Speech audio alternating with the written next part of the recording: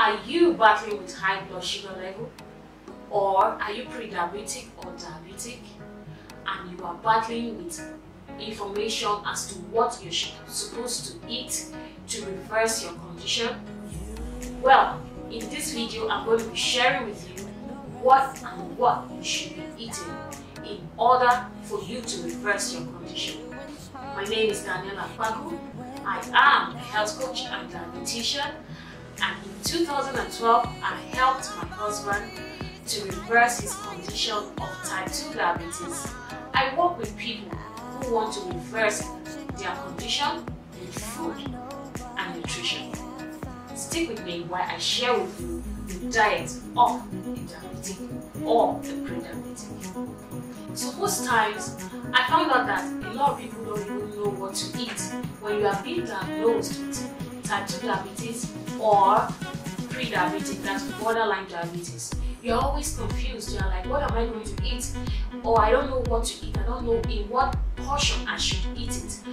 Now, let me share with you. If you are diabetic, first and foremost, or you are pre-diabetic, what you should put in mind is that insulin is what you should work on. Insulin is the hormone that regulates carbohydrates in your system. It regulates glucose in your blood. So, what are you going to do in such a situation? Now, what you should be targeting in your diet is a good quantity of carb and a good quality of carb. You should be on a low carb diet. Okay?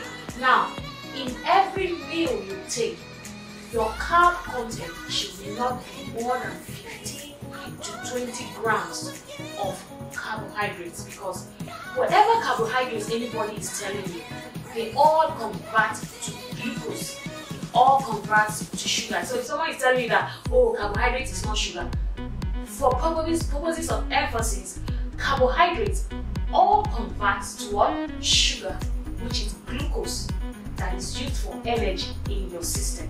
Okay? Now, you should be targeting a low carb diet of 15 grams per meal and a quality carb. Okay? So that is noted. Now, in your protein, you need to put a good quality protein in your diet. Now, protein is what enables the production of the hormone called glucagon. Now, glucagon is what brings down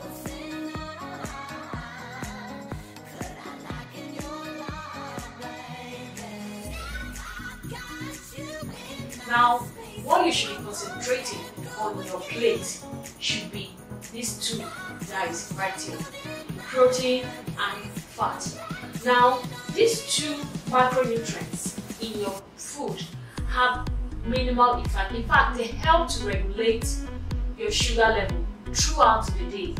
Now, what you should concentrate on is the right portion of protein. Now, because I say there is protein, you should concentrate on protein and fat. You still have to follow the recommended portions. Now, what is the portion of protein?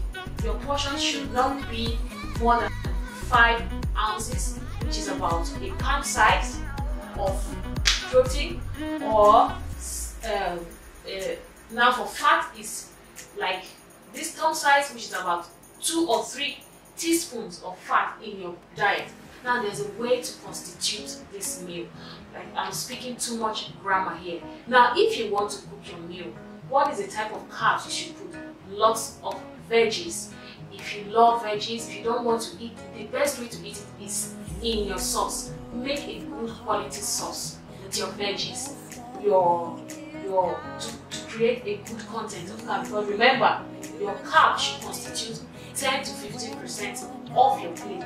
Now, we go to proteins. Now, we create a good protein from turkey, chicken, eggs, tofu. These are good quality proteins that you put in the right portion. Now, fat.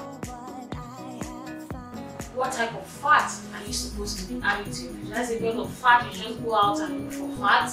No, the right portion, the right type of fat, the type of fat that is monounsaturated, that will help fight inflammation in your system, like your oily fish, your nuts and seeds, your avocado oil, your olive oil, your grapeseed oil. These are oils that are good for your meals, that will help your system very well. So all in all, what I've just been trying to say is these are not foods, these are constitutes of your food, of your plate.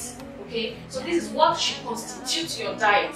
Most people call it the ketogenic diet, the low carb diet, but at that early stage that you are battling with spikes of high blood sugar level, you should reduce your carb content, ensure that your carbs are derived from high fiber vegetables, and then ensure they are within the 15-gram limits.